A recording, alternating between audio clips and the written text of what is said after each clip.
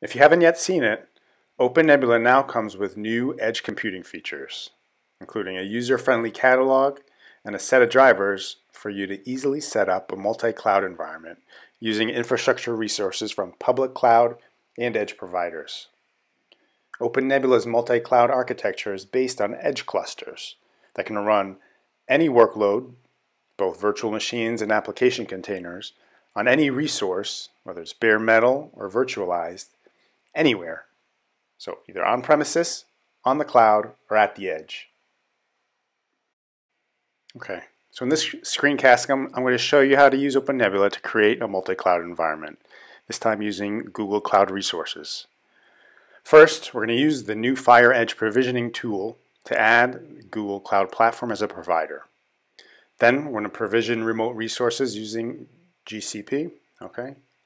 Then I'm going to deploy OpenNebula Edge clusters for LXC on those resources. And then I'll go through and explain the possible use case based on the Alpine Linux virtual appliance that's available in our OpenNebula marketplace. Okay.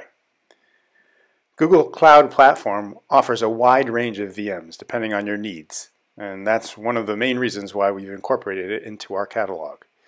Here you'll be able to see their locations and the main resources you'll be able to access through OpenNebula.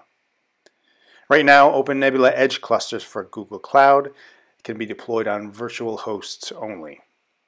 All right, so let's take a look now how to deploy LXC virtual hosts on Google Cloud using OpenNebula that you'll then be able to use to orchestrate thousands of Linux system containers. Okay, so the first thing we're going to do is start with our OpenNebula installation. And here we have a front end that's ready, and we also have Google Cloud Compute Engine that's ready to be used. First, we're going to add Google Cloud as a provider through our Fire Edge interface, and there we'll be able to specify the location to where we want to launch our Edge cluster. All right, the next thing we will do is provision that Edge cluster on LXC using Google Cloud Platform. So first we're going to log into the Fire Edge interface using our OneAdmin account. Okay, we log in. And from here we need to go to the Providers tab. Select that and wait a moment until it's ready.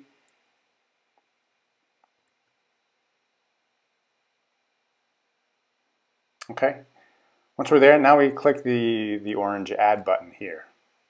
Okay, we're going to deploy a virtual cluster, and then we need to select the Google Cloud provider. So we go down and select Google Cloud. Good. Okay. We have all our regions here, and in this case we're going to deploy the instances in London. Okay, here we have some general information. Right, we got the name as well as the description. I'll leave these as is. And next we need to provide the JSON file with the credentials. So we can select this JSON file here. Right, we've got the JSON that we downloaded. And click OK. Okay. And now we've got to provide the Google Cloud Platform project ID as well. Okay. Copy and paste it in there. And finish. Okay, now the provider is ready to be used.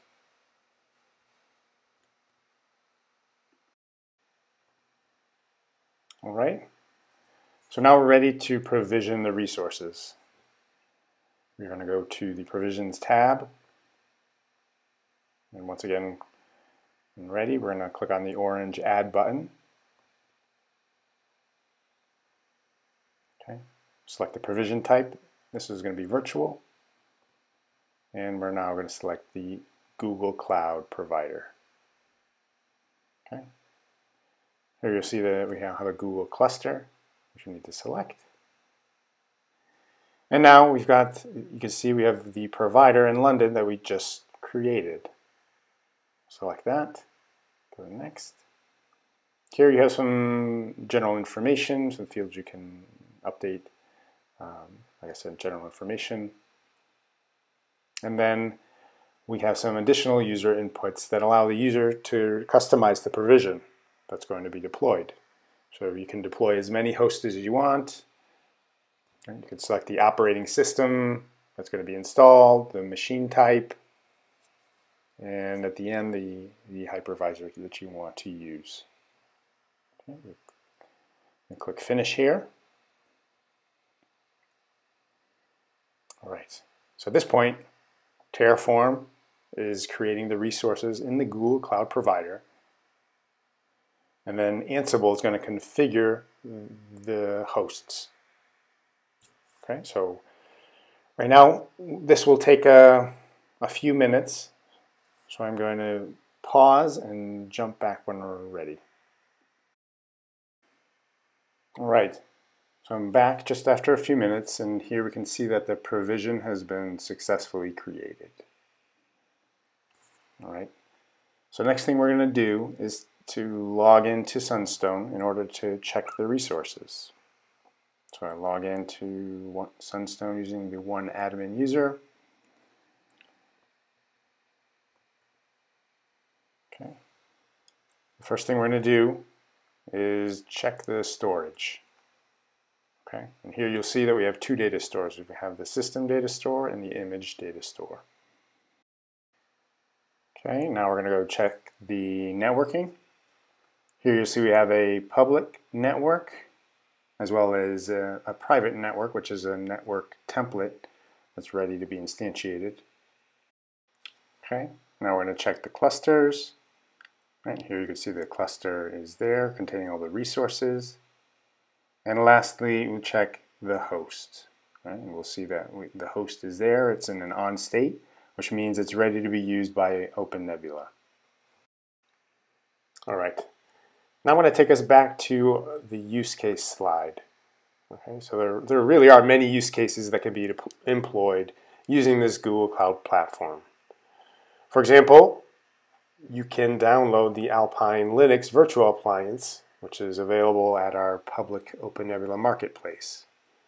Once you import that appliance into your OpenNebula cloud, you can instantiate thousands of these Alpine Linux containers. A simple example would be to instantiate them to create unique development environments for your users where they can carry out their specific tasks and activities. And again, since they're LXC containers, you have the flexibility to deploy thousands of these in this host using OpenNebula. All right, so hopefully you can find a chance to give it a try. And thank you for watching.